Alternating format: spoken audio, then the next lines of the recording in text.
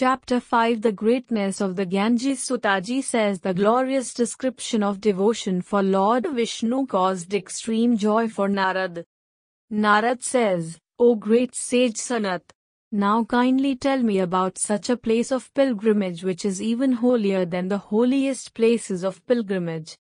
Sant Kumar says, O Narad, confluence of Ganga and Yamuna is the holier than any other place of pilgrimage.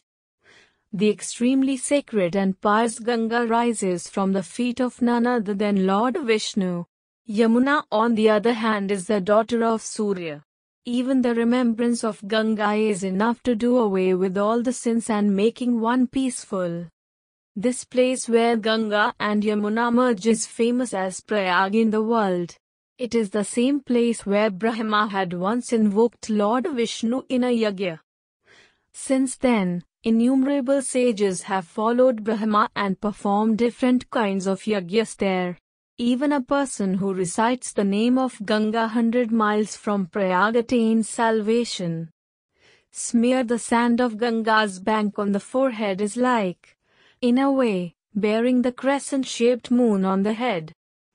Those who remember Ganga receive the benefit of performing pilgrimage to all the holy places. Among other places of pilgrimage, Varanasi has almost equal significance to that of Prayag. O Brahmin, Ganga is the mother of the entire world. Mere touch of her sacred waters salved the 60,000 sons of Sagar. No one can describe the greatness of Ganga.